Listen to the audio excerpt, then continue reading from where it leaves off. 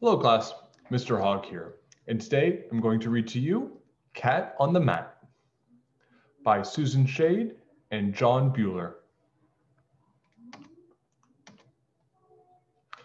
Cat lives at home.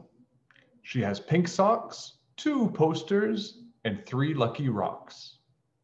Pink socks, 2 posters, and 3 lucky rocks.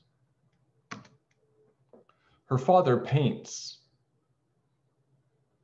Her mother writes books. Her sister sings. Her brother cooks. Books, cooks. Cat hangs around. She's in the way. She wonders what to do all day. Day. She visits Rat. They sit and talk. They watch TV. They take a walk. Talk, walk, talk, walk. This looks fun. Rat wants to try. Cat isn't sure. She feels too shy. Here they are at Bear's gym, and they are going to a gymnastics class. The coach is nice to Cat and Rat. He lets them tumble on the mat. They join a class. They learn to flip. Sometimes they bump. Sometimes they slip. Cat sees a mat. She has a dream. She dreams of being on the team. Cat may be small, but she is strong. She works and works all summer long.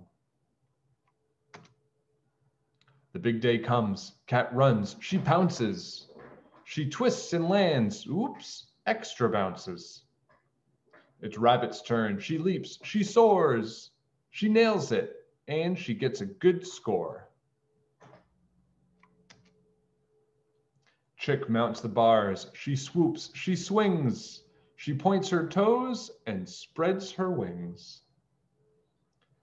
Cat's swing is slow. Her swoop is small. She tries her best. She does not fall.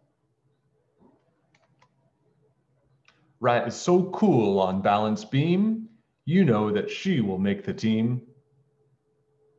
Cat is nervous, and it shows. She wobbles on a simple pose. Whoa. Wobbles. The floor event comes after beam. It's Cat's last chance to make the team. The music makes her tap her feet. When Cat is good, she's hard to beat. Cat on the mat, watch her go. 21 handsprings in a row. Hooray for Rabbit, Chick, and Rat. They made the team, and so did Cat.